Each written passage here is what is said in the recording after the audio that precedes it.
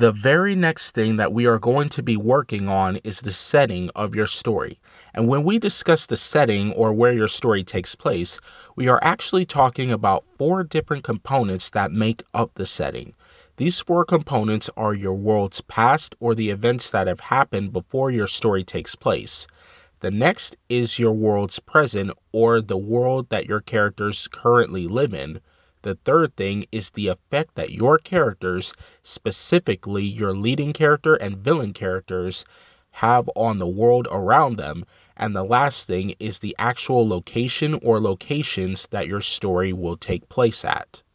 The very first thing that we will be getting into is your world's past. And what I want you to do is think about the things that may have happened before the events of your story took place. And think about if there were any sort of disasters or political events that shaped the lives of your characters. Think about how society has improved since those days, or maybe it hasn't. Maybe it has been devolving. Have things been getting better or worse? And what I want you to do is come up with three things that may have taken place before the events of your story that may have had an effect on your characters or society, or things that lead to the events of the story taking place in the worksheet below if you choose to do it. Now, if the backstory of your world is not important to your story, you don't have to worry about this. However, what I am trying to get you to do is think about what may have happened in the past, or the past events and environment your characters may have been in, and how that may influence them in the present day of your story.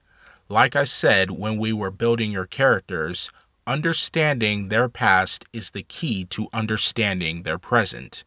And a great benefit to doing this is that if you ever want to write a prequel to your story, using what you write for this part of your story could be a great starting point in helping you develop that backstory that may be needed for another story that you may write in the future.